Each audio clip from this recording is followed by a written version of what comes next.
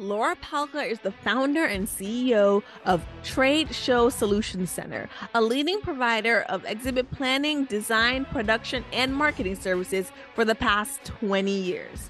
A respected and highly sought after firm, Trade Show Solutions Center provides planning and execution for businesses of all sizes. Laura's skills in sales, marketing, and branding, coupled with her insight into her clients and their needs, has led to the company's success. Laura is also a partner at nnspromo.com, providing visual communications to businesses to help them grow and prosper. Welcome to Eventus 365, the podcast that's all about corporate events and the magic behind the scenes. I'm your host, Yannick DaCosta, and I am excited to take you on a journey through the world of corporate events. But before we dive in, let's talk about the stress of creating marketing material for your events. We all know how tough it can be when deadlines are tight and resources are limited, but guess what? YKMD Visual Communications has got your back.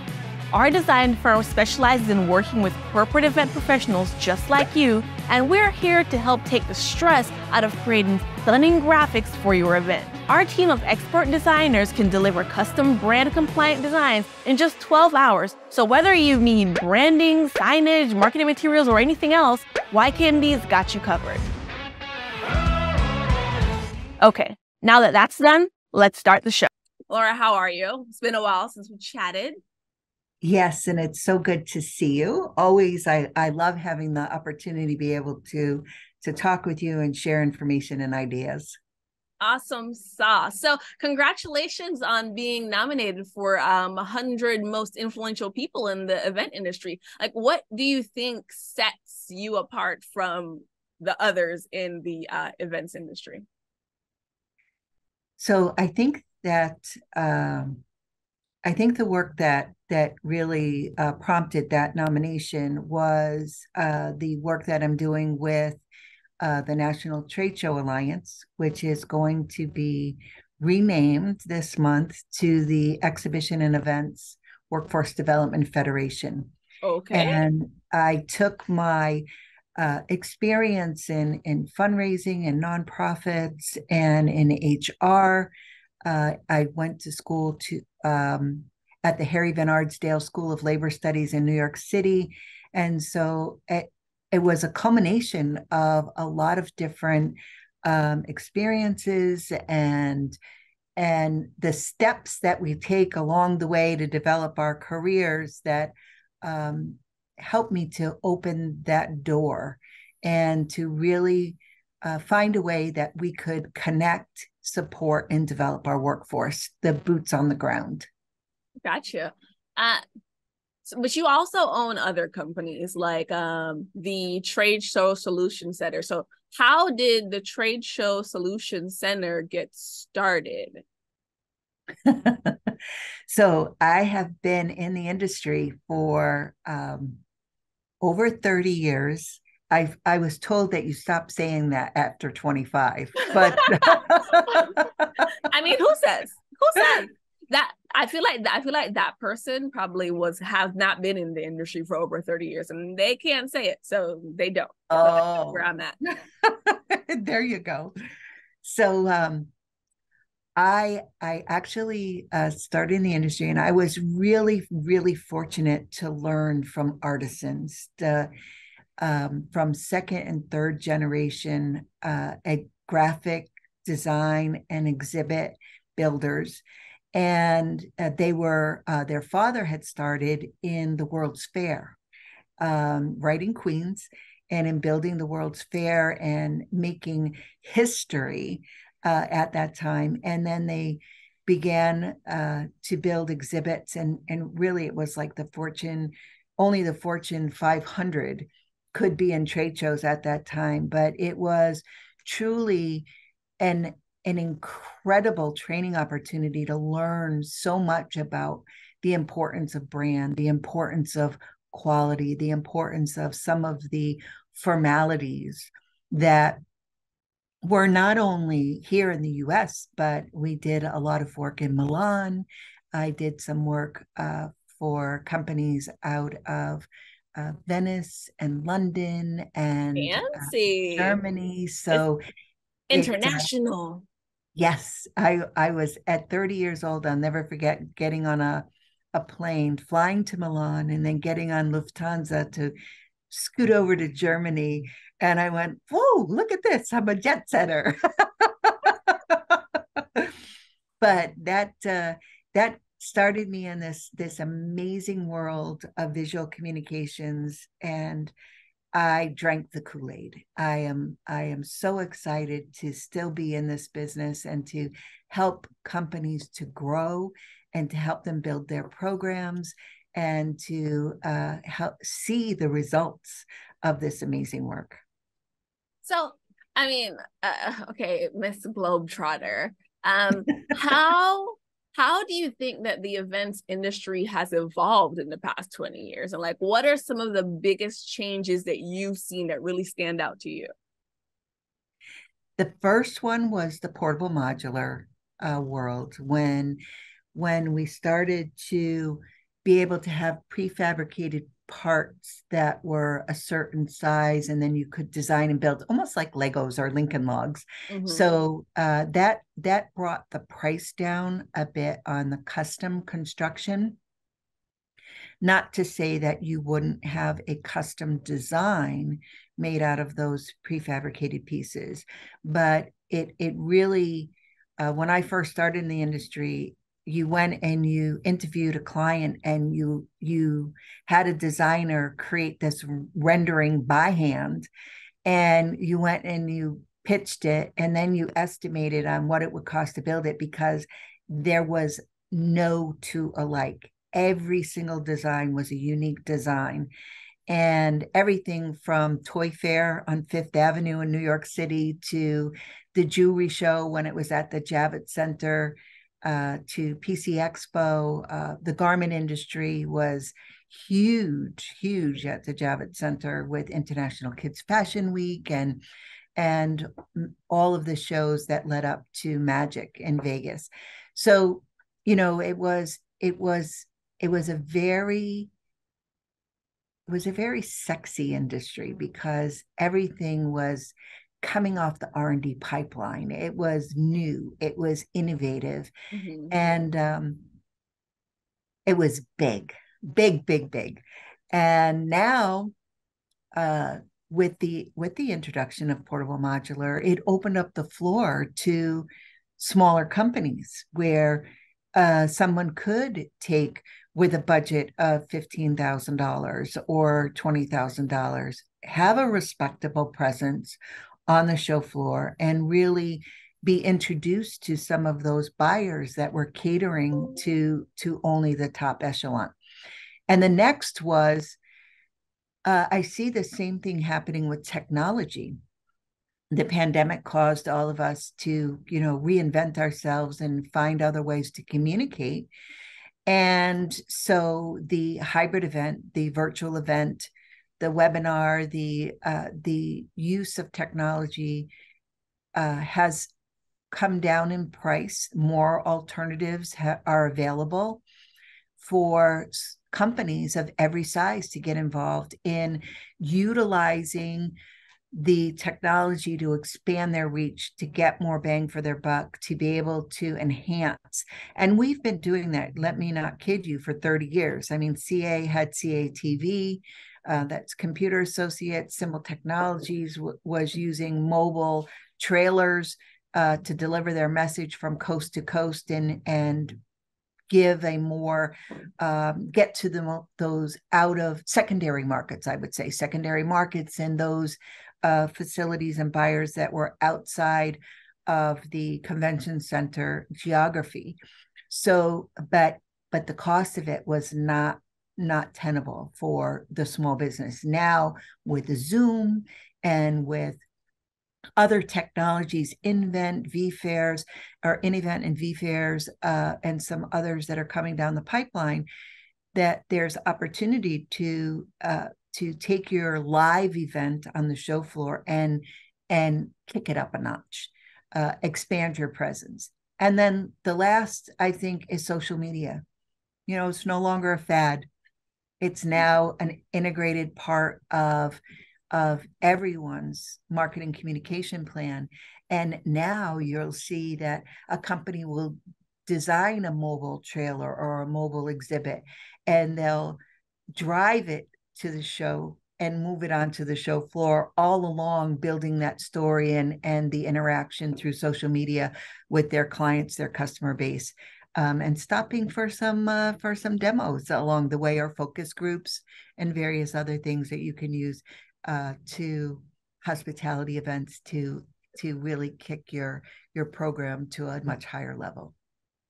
I feel like everything that you just said kind of lends itself to us as a society wanting to create access to the companies, access to the potential customers. It's all about evolving to a place of like accessibility. And I almost find it, I don't know, it's almost, I don't I don't know. It's almost a little ironic for me because like historically, like events industry has like struggled with like diversity and inclusion, right? Like, so with all of this, like trying to create all of this accessibility for like these different companies and these different people, I feel like that's a really great like pivoting point to kind of find out how have your companies like taken steps to promote like DEI in its work? Like, I mean, because you work with a lot of people within the industry. So whether it's through the Trade Show Solutions Center or NTSA, which is soon to be renamed, like how have you been trying to promote that message, or have you at all? So that's a big, big question. But it's a great question, because I think that for decades, everybody is just, well, let me just say it this way. I reached a point in my life where I went, oh my God, I'm just being fat, dumb, and happy, and I'm not paying attention to anything. And I think that hit us in a very profound way, as we stopped during the pandemic, and we settled, and we paused, and we started to really immerse ourselves in our culture, in our activities, in really looking at our purposefulness or lack thereof. And so I think that the biggest step that we've undertaken is become present. So we know that there is an issue, there is a concern, there is this thing, the DEI, and what does it mean, and how can we be inclusive? I know that one of the things that I just experienced, and I'm using my platform to talk about it, is the handicap. I mean, they're now motorized wheelchairs. Mm-hmm. And I was in a state and going to a convention center, and I knew there was a difference because I had to make arrangements for air travel. It's not a wheelchair, it's a motorized wheelchair. Can you accommodate it? And there was a special communication. And then we were looking at, well, what about the transport from the airport to the hotel? And I specifically called and said, do you have capacity for a motorized wheelchair? Oh, yes, we have one shuttle without and one shuttle with for the wheelchairs. Mm-hmm. My photographer, who is in that motorized wheelchair, landed in the airport, and no one knew what they were talking about because they didn't have the capacity. And she drove her wheelchair at 8 miles an hour from the airport to the hotel. And I was never so embarrassed in my entire life. And then further to that, the hotel gave her 2 numbers of companies that weren't in operation anymore. So in order to get her to the convention center, we had to get her to wait 30 minutes outside in the freezing cold for public transportation until finally I said, that's it. And I started making the phone calls and getting a company that was adequate to provide transportation. But then there's all these things about, well, our last drop off is at 8 p.m. and will the patient? I said, it's not a patient. She's my photographer. She just happens to be in a motorized wheelchair. Not them just allocating illness to this lady. Exactly. She's just trying to live her regular life. 100%. They're like, this patient, wait, what? And even I think the most profound message that I heard, that we are not present to, and it's important, was when we started first hearing about diversity and inclusion, I went to a women's organization here on Long Island, and they were talking about our vocabulary and how we talk, and how, it's like death by 1,000 strikes. It was it's that word you hear when it's like you squints and it's a little here and you let it go by, and you're like, well, you know what? We can't let it go by anymore. We have to learn to talk to each other. We have to say, what did you exactly mean by that? It didn't sit well with me. And let's get on that even keel where we can have a safe space to have meaningful conversations and not just wince or let it go by, and that we can learn to talk to one another respectfully and in a manner that is comfortable, and that is positive, and that takes us to the greatness that we can become by working together. Yeah, it's a whole different ball game when you stop brushing things under the rug, right? And you start bringing people's attention to it. And sometimes they even want to make you feel like you're crazy. Like, no. This shouldn't be like a maybe, right? Like, this shouldn't be like a, hey, we can't hire a service to take my photographer to this event because this is supposed, like, we're supposed to have access to this in some way, shape, or form. Like, where can we get this, right? Like, she shouldn't have to sit outside in the cold for 30 minutes either. So it's all about like challenging the status quo, right? To really think about like, how do we like include people, not like just like people who we can identify with, but just all people. Right. And Unique, look at it. It's what an opportunity we have where the whole world got disrupted. I mean, talk about 52 card pickup. We're talking about like millions of card pickup. Mm-hmm. And we've got a chance to pick up the pieces and assemble our culture, our society in a way that will make us better. Mm-hmm. That will we solve everything? Probably not. But if we can start someplace to, again, be present, to understand, you and I had the conversation earlier about, diversity and inclusion. Like, what does that mean, and who sets the standard, and what are the guidelines? And, I think they're still being formed.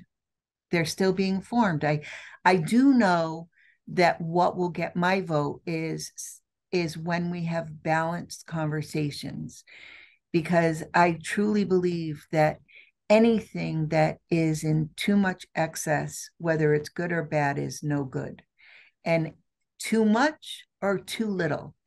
And it seems like we always have that way. Oh, got a problem, let's go way to the other side, and that doesn't fix it either. So it'll require communication in a safe and comfortable way that's authentic.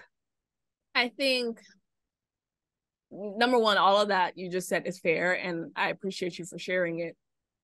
I think I think the reason why things are still being formed, right, is because people aren't reaching out to the people who are actually affected to have their voice be a part of the conversation. Like, I have no idea what it's like to be a man. I can't make decisions for a man in an uninformed way. I have to reach out to them, ask real questions, have them be a part of the conversation so that I can make a decision, right? I might be the woman but I need to be able to have the right information to make the decisions that actually would help them versus hindering them.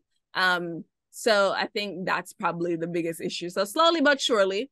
And even another example of that is I do a lot of work with the nonprofit organizations on Long Island, and we have an amazing group that does work I with think you told me about this. Domestic violence. Yeah. And I was talking with someone, and I said, I always thought you could put your feet in someone else's shoes, but there's boundaries where I don't know what it's like to be in that situation. And I don't understand it, but I know it's not right. And if you help me, I can listen and I can learn and I can maybe do something. And you're 100% right. 100% right. Well, on that note, I'm going to transition a little bit. I know that you have some events coming up, right? And I want to talk about one specifically, which is Thrive 2023. What is Thrive 2023 and what can attendees expect from the conference and sponsorship expo? So that is May 9th. And I am so proud of, during the pandemic, I just saw such a mobilization happening amongst business owners. And our country depends upon the small businesses. And from coast to coast, it was like shock and awe. It was, oh my gosh, what do I do now? And some people pivoted and started a new business, especially in the trade show industry, because we were completely shut down. All the events completely shut down. And people were like, oh my goodness, I've got people that work for me. I've got, how do we take care of them? And others pivoted. And one of my board members had a huge facility for Pipe and Drape, their show organizers, and they opened up a gym. Mm-hmm. Now they have two very successful businesses, so they're scrambling to try and run two businesses. But others, they maybe changed and did something to make the money to pay the bills or put food on the table, but it's not really what they're liking to do. Mm-hmm. So I realized that I know some brilliant minds in business. And I called 11 of them up and I said, would you work with me to write a book and give some real, honest strategies and worksheets and practical information for small businesses who can read this book, and it's a Cliff Notes, but get some direction to help them to reimagine, rebuild, and reinvent their businesses so that they can be profitable. And we wrote the book, How to Create Your Future with Confidence. And it's a step-by-step guide to help people reimagine, reinvent, and rebuild a profitable business. And these authors are coming to the Melville Marriott on Long Island and doing workshops with small businesses. On the 9th, there'll be morning sessions and afternoon sessions, and we have some keynotes. We have some experts in mergers and acquisitions and creating plans for the sale of a business. We also have one of the preeminent leaders on Long Island, Jamie Austin, who has put together professional services partners. He'll be talking about the partnership program and being able to be a resource for small businesses on things that they need, because how many times have we picked someone that we thought was going to help us because they said they could solve the problem, only to find out that we were a little bit lighter in our wallet and our problem still was in the same place that we left it. Yeah. These are resources that are time tested, that are evaluated, that are peer reviewed. And so the day will include resources, it'll include education, it'll include actionable takeaways, and it will include a sponsor showcase so that people can come and network and meet some good companies that are providing goods and services that businesses need to advance. Okay. I love all of that. Like all of that sounds like super exciting. So selfishly, right, I want to get some previews of like what the content is going to be like, right? So like, can you share some tips on how an event professional can reimagine, redefine, and rebuild a profitable business? So one of the authors is the former global chair of the Institute of Management Accountants. Mm-hmm. And he talks about strategy, and he also talks about balanced scorecards. So when you're developing your plans, that you are able to implement a system that allows you to create a very easy scorecard using the symbols in a stoplight, the green, the red, and the yellow, so that you don't use your time on things that are going well, that you're focusing on things that are critical or that might require some crisis management, and then those things that maybe are getting into that yellow zone that you need to start to do some proactive repair on. Another one of our authors is an expert in turnaround management. So how are you, so we might be in a situation where day to day, we are back in the space of having a profitable job and maybe having a profitable quarter.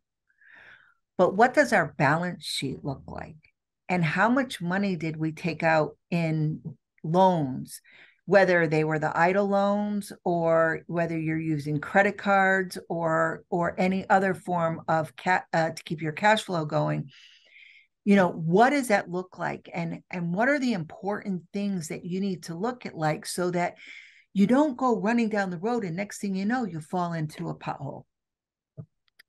So again, actionable items on what to look for in your financial reporting. Bill Corbett, second generation PR and communications. What does that landscape look and how has it been affected by social media? One of the things that I think is brilliant, later this week, I'm going into a LinkedIn meetup. So it's actually connecting people on LinkedIn to go to a face-to-face event at Drake Studios. So what are these types of things that we can use to take us from this disruptive stage into the limelight? How can we shine the light using public relations, marketing communications? How can we take this Rubik's Cube of tools and create the right combination to win? And then more so is relationships. How are we going to network? How are we going to build relationships? How do we become selective in the relationships that we have with people, and how do we create ambassadors for our business? How do we get into something, give enough repeat impressions so that people remember us? Look at all of these companies that are now having a remote employee workforce. Well, are we measuring what that impact is on not having that logo on the exterior sign of a building on Route 110 that's getting tens of thousands of impressions every single day, 365 days of the year?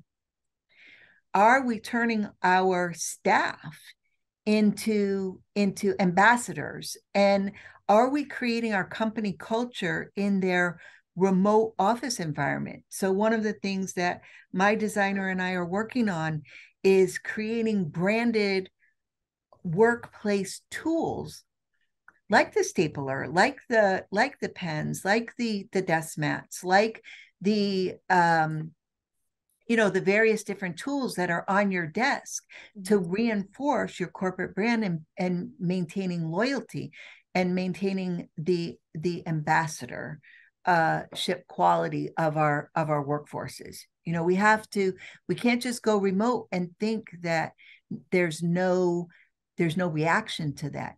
Every action is a reaction. So we have to kind of look a little bit forward, and those types of information will be brought up on that day in that book, with speaking to people about, okay, you gave up your office. Now what? Mm-hmm. Okay, your employees are working remote. Now what? Mm-hmm. What is the why? The first thing when you going back to those virtual events, when they first came out, everybody got so focused on the technology, they forgot about the why. Why does their sponsor want to invest in them? Why does their customer want to attend? What is their mission for this particular event? And so we've got to get back into that real meaningful evaluation. Well, Laura, I feel like this in itself was a really meaningful conversation. I feel like people would really learn a lot from it. Can you tell the listeners where to find out more about you, your work, and your upcoming projects? So my biggest presence is on LinkedIn. And I know that I should be Instagram, and I know, but I'm getting there. I have a face, but the easiest way to find me is on LinkedIn, and that's Laura Palker, and it's Palker. And please reach out, but be sure to say that Unique. And because I'm really careful, I have over 2,500 personal connections, and I protect them like a mama bear. And the other thing is, you can always reach me by my email, and that's Palker, that's Palker at tssolutioncenter.com, and solution is singular. And you can always visit us on our website at that's Tom Sally, solutioncenter.com. Thank you so much, Laura. I mean, all of that will be in the show notes for sure. So you guys feel free to look out for it. But I really want to circle back to this. I know you said it and I was supposed to let it go. But why does your biggest presence have to be on Instagram? I'm curious, because you're a very like B2B oriented kind of person, like in terms of like how your businesses function. So talk to me about why you want to make that transition. So I'm not sure if it's a transition, but more of a balance. Okay. Back to that stage is that, LinkedIn, it was comfortable for me. It was in that B2B world. When Twitter got all funky and crazy, I boycotted that.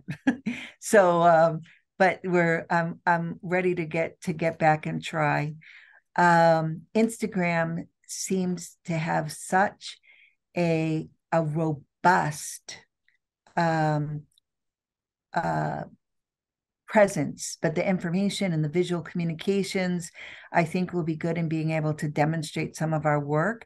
We actually built a brand new 20 by 20 that was for sure the best booth on the show floor. Right. And we're building a new 30 by 40 foot exhibit that, again, there's nothing on the show floor like it. So to be able to let us demonstrate how we can be cost-effective, efficient, effective, but really, truly unique to highlight the brands that we work for is exciting. And so I think that giving us a little bit more balance, and Facebook is certainly stepping into some new worlds and new functionalities. So, it's an ever-changing landscape. Okay. All right. Okay. Well, done with my curious behind, Thank you so much for your time, Laura. Always lovely speaking with you, and I will see you around. Thank you so much, Unique. I'm looking forward to seeing this podcast and hope to share it around the world. Sounds like a plan. And that's a wrap for this episode of Eventus 365. We hope you enjoyed listening and learning something new today. If you enjoyed the show, please leave us a review on your favorite podcast platform to help event professionals discover us. Don't forget to subscribe so you never miss an episode, and sign up for our newsletter for behind-the-scenes content and updates on upcoming events. If you have any suggestions for future topics or guests, or just want to say hello, you can reach us at info@eventus365.com. We love hearing from our listeners. Thanks again for tuning in, and we'll see you next time on Eventus 365.